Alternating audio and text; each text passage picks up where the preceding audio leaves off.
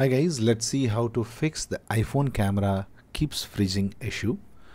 So the very first fix is just go to settings and scroll down and find camera.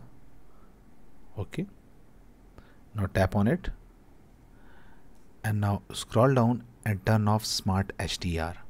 This setting may try to interfere with your camera freezing issue or may be responsible for this camera freezing issue.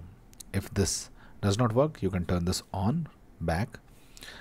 Now the next thing is what you can do, you can try a force restart. Okay, so for doing a force restart, what you need to do is to press the volume up button once and then down button once, and then press and hold the right side key until Apple iPhone logo appears on the screen. So let's do it. So first of all, press the volume up button once, down button once, and then press and hold the volume right side key, and do not leave this right side key until unless the iPhone logo appears on the screen.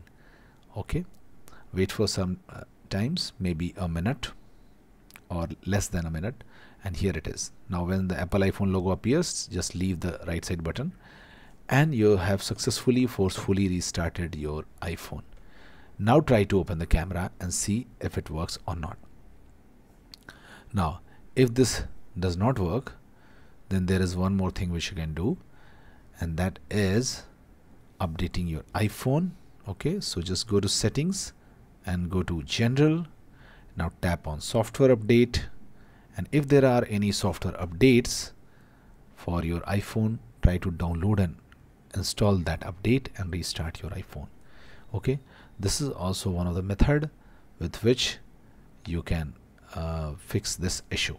Now if this also does not work, let's move to another method, and that is just go to settings and then scroll down and find general, scroll down and find transfer or reset iPhone, tap on it, finally tap on reset and tap on reset all settings. Okay, finally tap on reset all settings and your settings will be reset, and then try again and your problem will be fixed.